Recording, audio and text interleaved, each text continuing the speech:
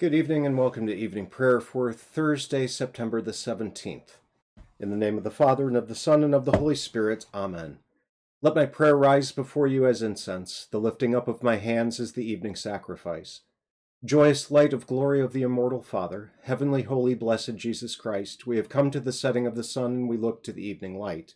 We sing to God the Father, Son, and Holy Spirit. You are worthy of being praised with pure voices forever. O Son of God, O Giver of life, the universe proclaims your glory. The Lord Almighty grant us a quiet night and peace at the last. Amen. It is good to give thanks to the Lord, to sing praise to your name, O Most High, to herald your love in the morning, your truth at the close of the day. Praise to you, O Christ. O come, let us worship him. Lord Jesus, stay with us, for the evening is at hand and the day is past. Be our constant companion on the way. Kindle our hearts and awaken hope among us, that we may recognize you as you are revealed in the Scriptures and in the breaking of the bread. Grant this for your name's sake. Amen. Out of the depths I cry to you, O Lord. O Lord, hear my voice. Let your ears be attentive to the voice of my pleas for mercy. If you, O Lord, should mark iniquities, O Lord, who could stand?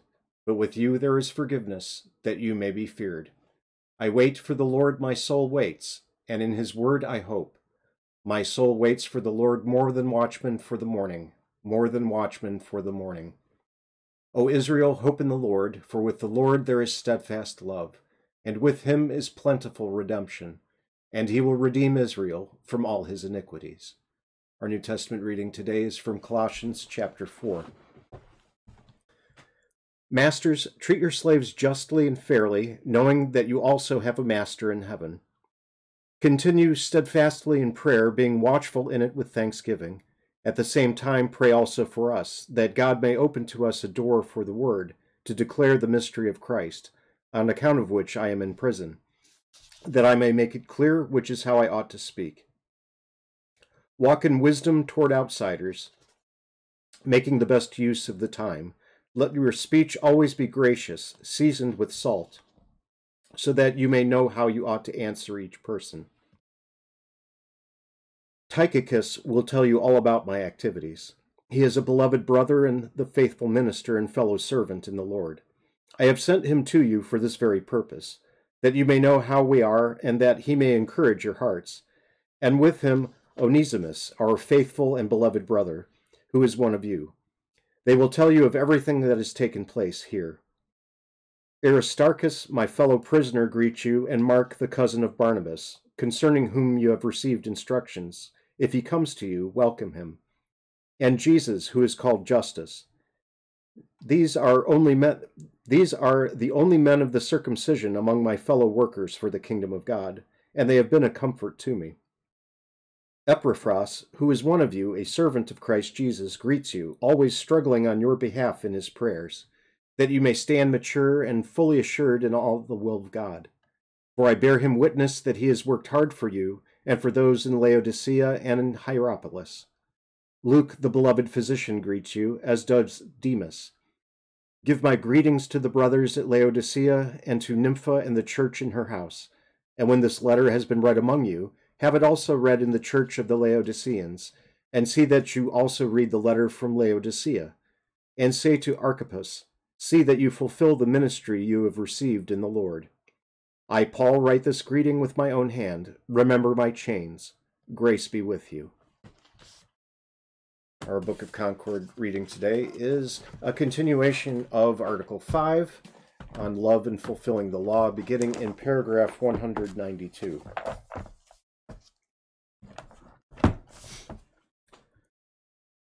From these statements, we hope that it is clear both what faith is and that we are justified, reconciled, and regenerated through faith. We are compelled to hold on to these teachings because we want to teach the righteousness of the gospel, not the righteousness of the law. For those who teach that we are justified by love teach the righteousness of the law.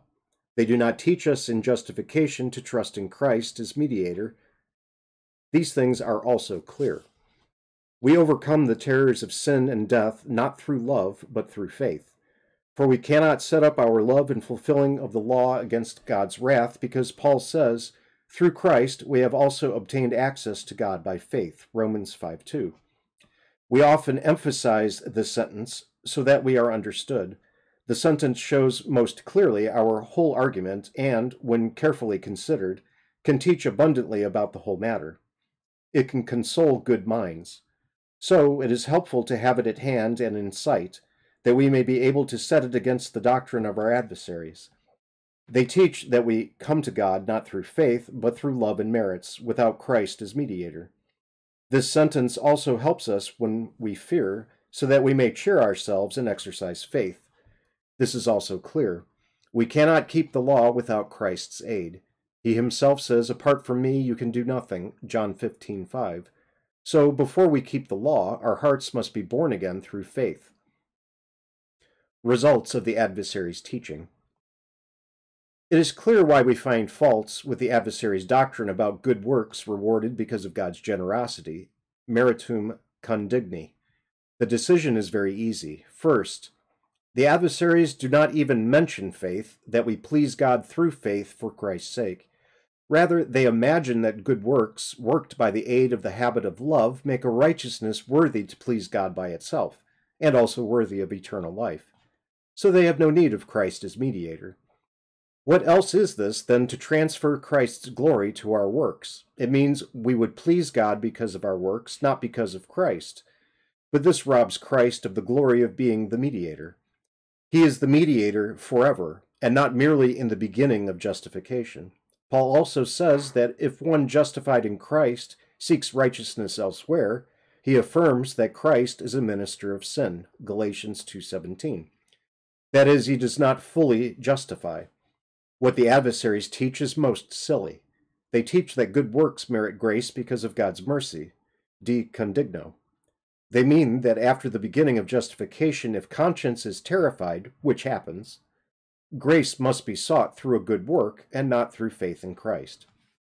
Second, the doctrine of the adversaries leaves consciences in doubt so that they can never be quieted. This is so because the law always accuses us, even in good works, for always the desires of the flesh are against the Spirit, Galatians 5:17.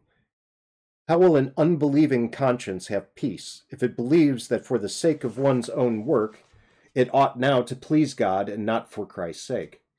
What work will it find, what will it trust is worthy of eternal life, if, indeed, hope begins from merits? Against these doubts, Paul says, "Therefore, since we have been justified by faith, we have peace with God," Romans 5:1. We should be firmly convinced that we are granted righteousness and eternal life for Christ's sake. He says about Abraham, "In hope he believed against hope," Romans 4:18. Third, how will a conscience know when a work was done by the inclination of this habit of love, so that it is possible to conclude that the work merits grace in a wholly deserving way, de condigno? This very distinction has been created to dodge the Scriptures. It teaches that people merit grace at one time in a merely agreeable way, de congruo, and at another time in a wholly deserving way, de condigno. As we have said above, the intention of the one who works does not matter. Hypocrites in their security simply think their works are worthy and that they are regarded righteous. On the other hand, terrified consciences have doubts about all works, and for this reason continually seek other works. For this is what it means to merit in a merely agreeable way, de congruo. It means to doubt and, without faith, to work until despair takes place. In short, all that the adversaries teach about this matter is full of errors and dangers. Fourth, the entire Church confesses that eternal life is attained through mercy. Augustine speaks in this way on Grace and Free Will. There he speaks about the works of the saints completed after justification. God leads us to eternal life not by our merits, but according to his mercy. He says in his Confessions, Book 9, "Woe to the life of man, however much it may be worthy of praise, if it be judged with mercy removed." And Cyprian, in his treatise on the Lord's Prayer, says this, "Lest anyone should flatter himself that he is innocent, and by exalting himself should perish the more deeply, he is instructed and taught that he sins daily, and that he is told to ask forgiveness daily for his sins." But the subject is well known and has very many and clear testimonies in Scripture and in the Church Fathers. They all declare with one mouth that, even though we have good works, yet in these very works we need mercy. Faith, looking upon this mercy, cheers and consoles us. The adversaries teach wrongly when they praise merits and add nothing about this faith that takes hold of mercy. For, as we have said before, the promise and faith mutually agree with each other. The promise is grasped only through faith. So we say that the promised mercy agrees with the requirement of faith and cannot be taken hold of without faith. So we justly find fault with the doctrine about wholly deserving merits, since it teaches nothing of justifying faith. It also hides Christ's glory and office as mediator. We should not be regarded as teaching anything new in this matter. The Church Fathers have clearly handed down the doctrine that we need mercy, even in good works. Scripture often teaches the same. Enter not into judgment with your servant, for no one living is righteous before you. Psalm 143:2. This passage denies absolutely, even to all saints and servants of God, the glory of righteousness, if God does not forgive, but judges and convicts their hearts. For when David boasts in other places about his righteousness, he speaks about his own cause against the persecutors of God's word. He does not speak of his personal purity. He asks that God's cause and glory be defended. Judge me, O Lord, according to my righteousness and according to the integrity that is in me. Psalm 7:8. Likewise, in Psalm 133, he says that no one can endure God's judgment if God were to mark our sins. If you, O Lord, should mark iniquities, O Lord, who could stand? I become afraid of all my suffering, Job 9:28. If I wash myself with snow and cleanse my hands with lye, yet you will plunge me into a pit, Job 9:30-31. Who can say, I have made my heart pure, I am clean from my sin, Proverbs 20, verse 9. If we say we have no sin, we deceive ourselves, and the truth is not in us, 1 John 1:8. In the Lord's Prayer, the saints ask for the forgiveness of sins. Therefore, even the saints have sins. The innocent shall not be innocent, Numbers 14:18, and compare with Exodus 34:7. For the Lord your God is a consuming fire, a jealous God, Deuteronomy 4:24. Be silent, all flesh, before the Lord, Zechariah 2:13. All flesh is grass, and all its beauty is like the flower of the field. The grass withers, the flower fades when the breath of the Lord blows on it, Isaiah 40:6-7. Namely, flesh and righteousness of the flesh cannot endure God's judgment. And we will leave off there tonight. We now join in the Apostles' Creed in the Lord's Prayer. I believe in God the Father Almighty, maker of heaven and earth, and in Jesus Christ, his only Son, our Lord, who was conceived by the Holy Spirit, born of the Virgin Mary, suffered under Pontius Pilate, was crucified, died, and was buried. He descended into hell. The third day he rose again from the dead. He ascended into heaven and sits at the right hand of God the Father Almighty. From thence he will come to judge the living and the dead. I believe in the Holy Spirit, the holy Christian Church, the communion of saints, the forgiveness of sins, the resurrection of the body, and the life everlasting. Amen. Our Father, who art in heaven, hallowed be thy name. Thy kingdom come, thy will be done, on earth as it is in heaven. Give us this day our daily bread, and forgive us our trespasses, as we forgive those who trespass against us. And lead us not into temptation, but deliver us from evil. For thine is the kingdom, and the power, and the glory, forever and ever. Amen. O Lord Jesus Christ, true King of heaven and earth, you promised to your church that the gates of hell would not prevail against her, and you still cause your word to be preached and your holy sacraments to be administered among us. But O Lord, the sins of your people obscure the majesty of your bride. Your holy vineyard is trampled, and your blessed sacrifice stands neglected. Many think themselves strong and despise the life-giving food that you have ordained for your people for the forgiveness of their sins. Pardon all our arrogance, and do not come to us in wrath to remove the lamp of your word from before our eyes. O Lord, we pray you, visit this vine which you once established for yourself, and renew us with the sun of your mercy and the water of eternal life. Give us a great hunger for the food of your true body and blood, and let all your faithful people ever be found in the apostles' doctrine, in the fellowship, in the breaking of your bread, and in the prayers. We implore you, O Lord, for our altar, that it may ever be a place where the medicine of eternal life, the forgiveness of our sins, strengthens us in body and soul, that disbelief and impenitence may stay far from all who come there, so that they may not eat and drink to their own judgment. O eternal High Priest, let the fruit of your Spirit grow in us, which is love, joy, peace, patience, kindness, goodness, faith, gentleness, and chastity.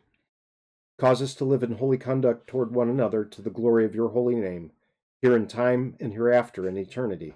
For you live and reign with the Father and the same Holy Spirit, one God, now and forever. Amen. Let your merciful ears, O Lord, be open to the prayers of your humble servants, and that they may obtain their petitions, make them to ask such things as shall please you, through Jesus Christ, your Son, our Lord, who lives and reigns with you in the Holy Spirit, one God, now and forever. Amen. I thank you, my heavenly Father, through Jesus Christ, your dear Son, that you have graciously kept me this day, and I pray that you would forgive me all my sins where I have done wrong, and graciously keep me this night. For into your hands I commend myself, my body and soul in all things. Let your holy angel be with me, that the evil foe may have no power over me. Amen. Let us bless the Lord. Thanks be to God. Good night.